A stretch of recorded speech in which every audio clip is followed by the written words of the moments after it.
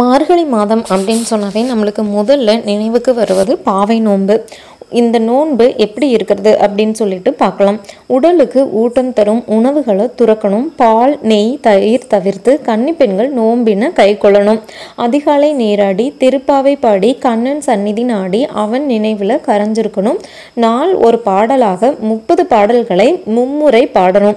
இதன் மூலமாக கன்னியருக்கு நல்ல கணவர் வாய்க்கு பெறுவர் அப்படிங்கிறது பெரியோரோட வாக்கு.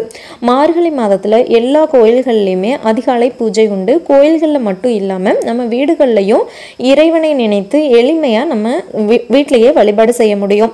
அதிகாலை வீட்டின் வாசலில் தண்ணீர் தெளித்து கோலமிட்டு அலங்கரித்து பூக்களை பரப்பி இறைவியை வரவேற்க விளக்கு ஏற்றி மனதுக்கு பிடித்த தெய்வத்தின் தோத்திரங்களை சொல்லி சர்க்கரை பொங்கல், புளியோதரை, தயிர் சாதம் இந்த மாதிரி நெய்வேத்தியங்கள் படைச்சு வழிபடலாம்.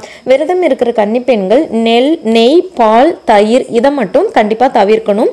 ஆண்டாள் திருவில்லிபுத்தூரில் வடபெருங்கோயில் உடையானுக்கு பூமாலையும் பாமாலையும் சூட்டி நோன்பு இருந்தாங்க.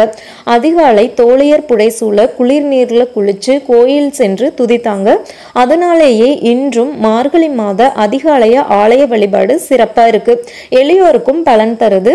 தெள்ளிய தமிழ் பாக்களான திருப்பாவை, திருப்பள்ளி எழுச்சி இந்த மாதிரி பாட்டுகளை பாடி பரமனை தொழ எளியோராலும் முடியும் அப்படிங்கிறதான் இந்த நோன்போட சிறப்பு. மேலும் தகவல்களுக்கு சேனலை சப்ஸ்கிரைப் பண்ணுங்க. தேங்க்யூ.